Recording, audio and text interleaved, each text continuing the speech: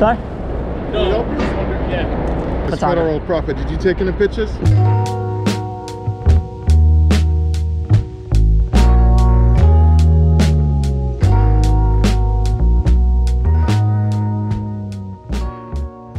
How's it going, everyone? In today's video, I'm going to be doing some street photography with the X-E4. You might notice this is a silver version now, Fujifilm. Wanted the other version back because it was a pre-production model, so this is the real thing now. Silver still looks really good in my opinion. I have the 53 or 35, which would be a 53 full frame equivalent. You're gonna notice that I did a lot of experimenting, which was quite fun, actually.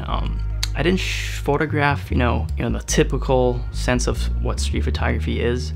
So I dealt with a lot of instances where there wasn't a lot of people, so I was kind of forced to just look at what was happening around me and find what was interesting, how to frame it with this lens, which I'm actually really liking this focal length. I felt like this 53mm, I mentioned this in one of my past videos, it's getting me to, think more abstractly, I guess.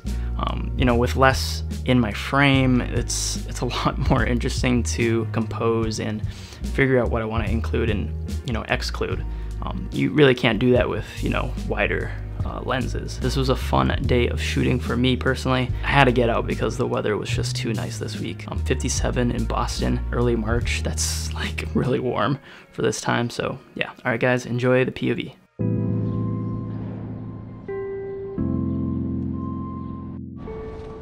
Alright, so this video is going to start off with a lot of warming up. Maybe this whole video is really just me warming up because I haven't really shot that frequently in a long time, like since before the pandemic. But yeah, so I feel like I'm saying this like at the start of every single POV video, but it's true. But here I'm going to just warm up. I see some people up here, some construction workers. All the images you're about to see in this video, besides a few black and white ones, we're all using straight out of camera JPEGs along with the ASTIA film simulation. If you guys didn't know by now, it's probably my favorite of all the simulations, and I don't understand why it gets so much hate, but yeah, Team ASTIA all the way. I honestly don't even know if I'm pronouncing it right, but oh well. I see there's a nice light hitting this entrance here. Throughout the day, I was really just looking for color and light, more so than, people doing interesting things, because there really wasn't a lot of people out doing stuff. Almost get hit by a van here, but I continue to keep going, and I see some construction workers going down this scaffolding.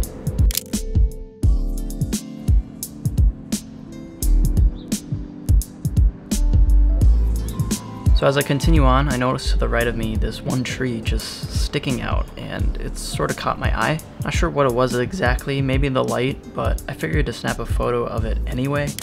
I think that's really what you have to do when you're photographing in places that might not seem that all interesting. But ultimately I hope this video just shows you that you can do street photography anywhere. It doesn't matter how boring a place might seem. It's just going to take some experience and a keen eye to spot the things that stick out and interest you.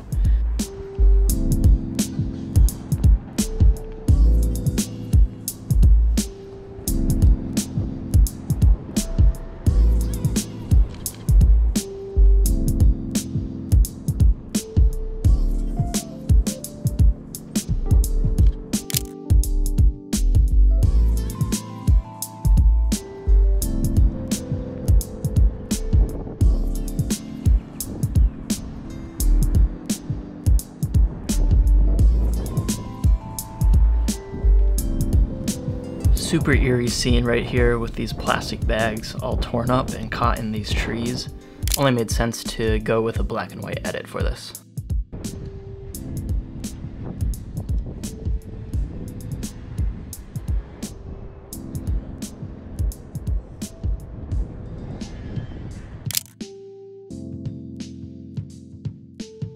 Also decided to work this scene a little bit, so I stick around and play around with a slower shutter. That way I could get a little motion blur out of the plastic as it was blowing in the wind. Felt like this blur, it made it kind of ghostly. Is that even a word? But yeah, it just added to that eerie feeling.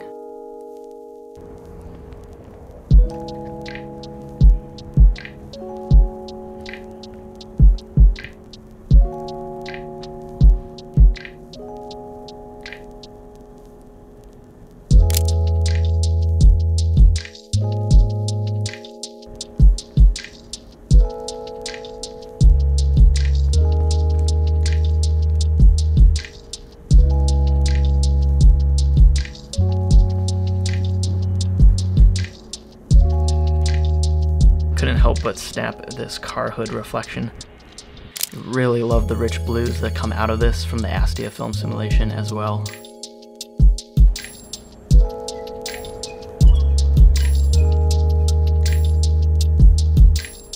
Even more plastic, cotton trees. Man, do the people not know what a trash can is? Alright, instead of going for the obvious, I instead photographed the shadow of it.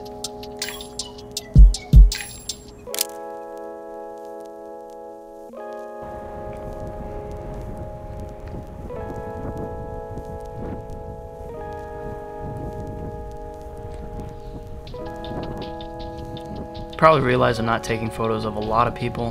That's about to change right here. As I'm walking, I notice this lady working at her desk and the light is kind of hitting her hand.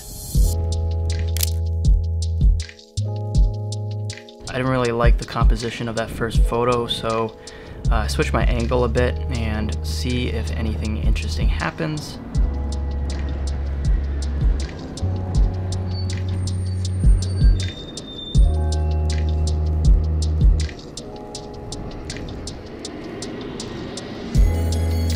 My patience ultimately paid off here because she did end up scratching her head.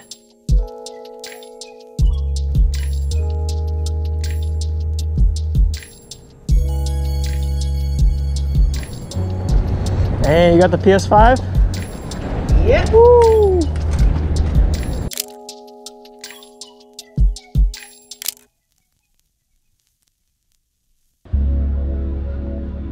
So as I'm walking here, I spot through the glass a staircase in the building, and it's kind of highlighted by this light, and I kind of play around with it because I'm also getting the reflection behind me on top of it. A bit of a complicated scene, but I try to work with it.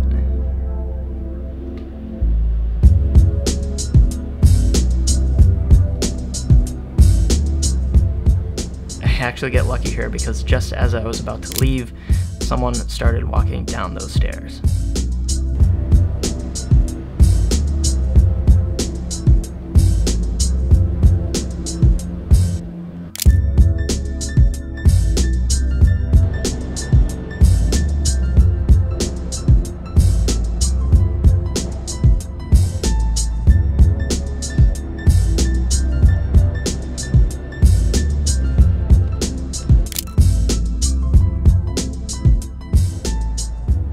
So I might have walked a little too far onto private property here. I ended up getting stopped by a security guard and a police officer.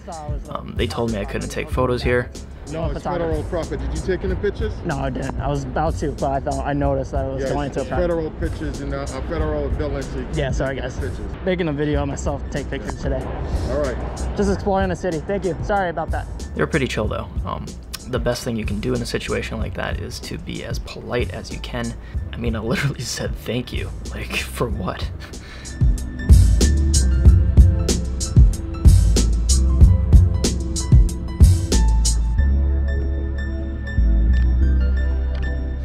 So I'm by this river now, and I'm about to walk around this boardwalk, and I do come across a few interesting scenes along the way.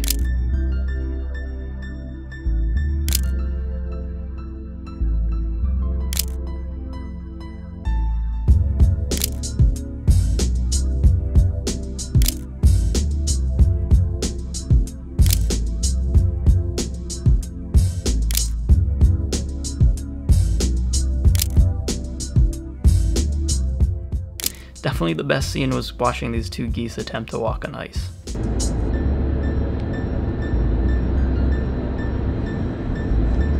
The last photo I ended up getting here on the boardwalk was probably my favorite. I definitely took a page out of one of my favorite photographers currently, Sarah Von Riege. I hope I'm pronouncing her last name right. Anyway, you should definitely check out her work. She certainly has a lot of Ernest Haas influence in her style. Someone I'm definitely inspired by too. By the way, drop down in the comments one of your favorite female street photographers. I'm really curious to see who you all recommend. Women street photographers are still not represented enough, so hopefully we can help change that a little bit by sharing some of our favorites in the comments section.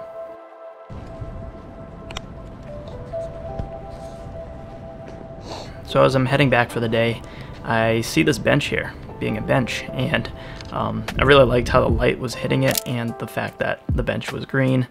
Felt like it really came out nicely.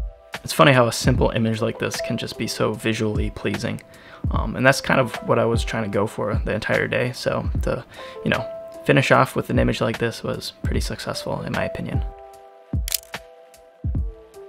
Okay guys, I'm gonna wrap this video up with a few more images that I took from the day. I hope you enjoyed this POV. If you did, leave a like and a comment. Yeah, if you do, it really helps the YouTube algorithm. But most importantly, I hope this video inspired you in some capacity to get out there and do some shooting of your own. Alright guys, I'll see you all in the next one. Peace.